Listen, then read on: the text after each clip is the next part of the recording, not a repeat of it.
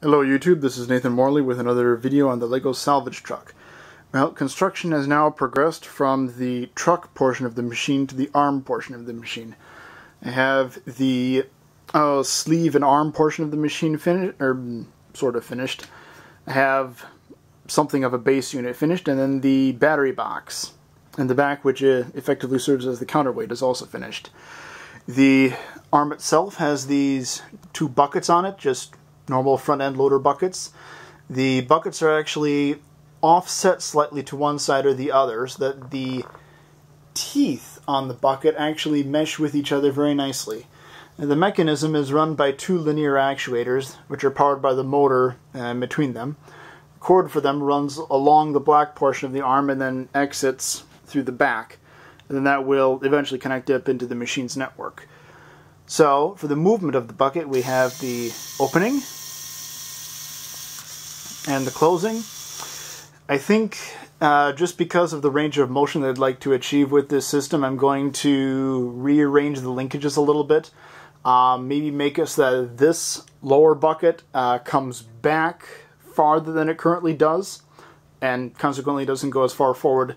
And then the upper bucket goes farther forward than it does, but doesn't come back quite as far.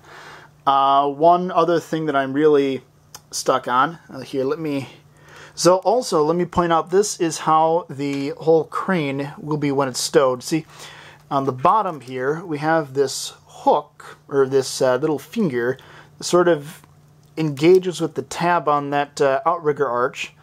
And then I don't know if you can see, but as it pulls back, it actually pushes a little catch backwards, which closes a switch, which allows me to operate the outriggers and transition the machine from digging to driving or driving to digging. So that can only be done when the crane is stowed.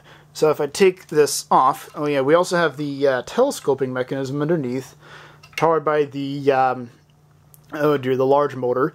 I think in the future I'm going to remake this sleeve portion here, but I'm also going to make an all-gear drive mechanism between the motor and the extension system.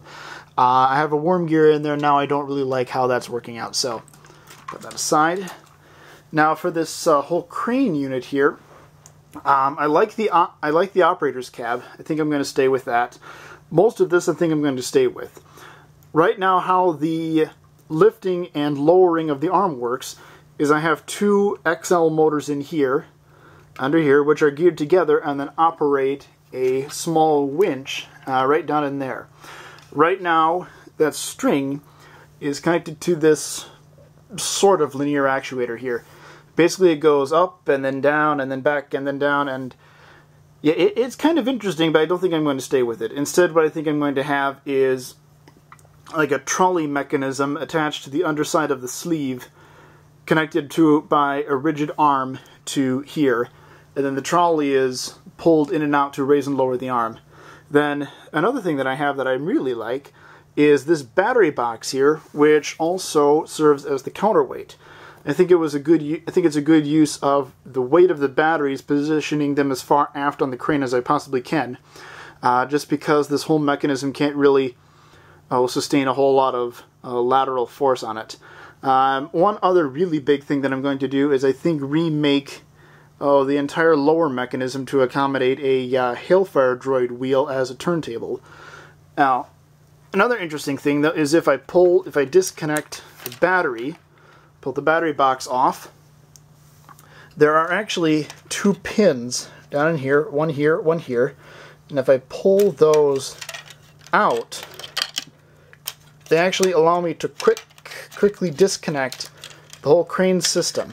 It is part of my idea to make this a fairly modular piece of equipment, so with those two pins out, I can just lift up this entire unit, and with some fidgeting with the cords, it'll eventually come completely out.